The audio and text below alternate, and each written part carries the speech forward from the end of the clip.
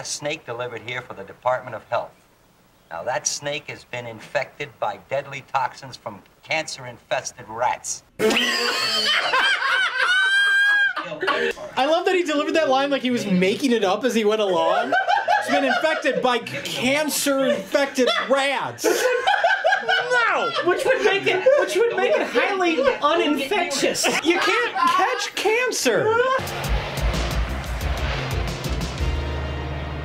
I think they're gone now. Yep. They're right next to you. Look out, he's got a gun. What? What? Why?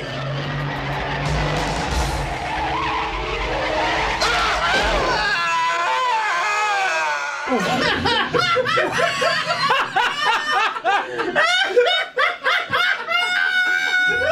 no, not the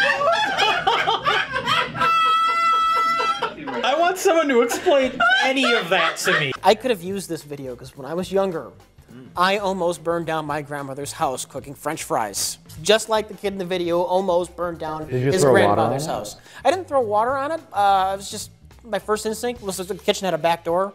My first instinct was to throw it out the back door into the snow. Instead, I just burned my hands and dropped burning grease all over the house. The kid picks up the frying pan to throw it out the door, but he burns his hand on the red hot handle, drops the pan, and the fire spreads even more. Who came up with the wheel of the worst? That was that fucker, Rich Evans. Get out of here, you fucker! And his uncle and his mother are both younger than him. Good. Mom, we've got to move fast. What's the address? Mom? Mom? Mom! Yeah! That was really good. It was a little uncreative in terms of, you know, it was very John Woo ripoff. But.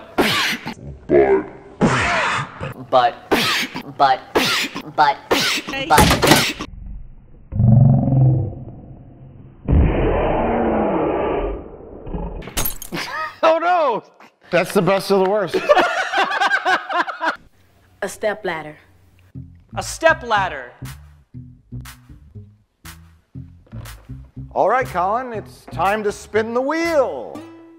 Get ready to strengthen your bones and have fun. The kitchen counter dance. Which is really unfair, because that suggests that every single person with osteoporosis has a kitchen counter to dance from. Makes no sense. But that can, no, but that... They should have brought in 3 kitchen counters for them to hold on. I think the point was that they have to hold on to the kitchen counter for dear life to keep from falling over. Like, I think that's it. Recruit more pimps, more pushers. Buy informers. Someday I want to be able to say, recruit more pimps.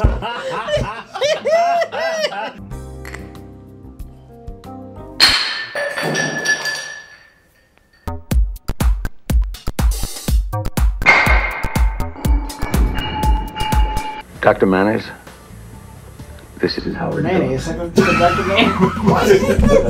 I was a casual acquaintance with this one guy. I used to go to the local the baseball games, the minor league baseball games, and there was a guy. Oh, minor league baseball games. He had season ticket seats next to me, and we got you know we were friendly enough, and I went over to his place once just to hang out. Could this get more awkward? Well, in his room hanging up is a picture of him as a child in a Wendy's ad. And it's like framed and on his wall. Like he was still proud of it? Yes! Okay. That's every kid in this video. You're an old man now. Take that picture of you in a Wendy's ad from 1991 off of the fucking wall. The real question is, how did you end up in his bedroom? It was just to show me his place. It was like, come on over, let's see this. That's how they get you. That's why you don't talk to strangers, Rich. You needed this video. Did he try to sell you Amway? Or did he try to put his finger in your ass? What the fuck, Mike? Did he turn on Huey Lewis in the News and put on a poncho? He showed me his Warhammer figurines. Oh. Yeah. Oh. Did he take his balls out? His baseballs. Because you guys are avid fans of minor league baseball. Did he take his He said he has 2 big ones. I hate you so much. He wants